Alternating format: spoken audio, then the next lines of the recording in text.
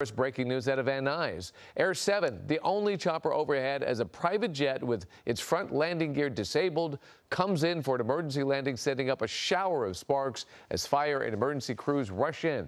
Eyewitness News reporter Leanne Suter has more on the exclusive video and what the tower tapes are now revealing about this tense emergency landing. Leanne? David, you could hear the chilling concern in that call. The nose gear wouldn't come down. The pilot doing everything he could to try to fix it in the air before making that frightening landing.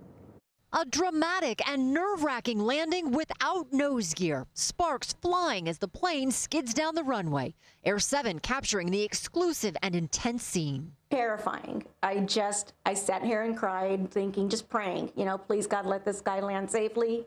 Abby Ginsburg was listening to the drama unfold over the radio in her office at the Van Nuys airport. The pilot calling air traffic control after the nose gear on the Cessna 550 Citation wouldn't come down for landing. To the gear, your landing door, the door appears partially open, but the landing gear still appears up. Pay attention. And Citation 132 Golf Sierra is declared an emergency now. We have 2 souls on board, 1 hour of fuel. I'm going to go back out here to the west for a minute.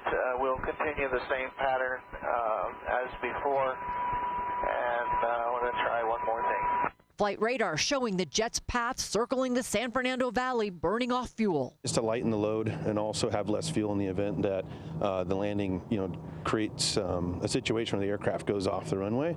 But typically it's to lighten the load so that way the actual roll on the runway is shortened. We have exhausted all sources that we can come up with, checklist, manual, tech support.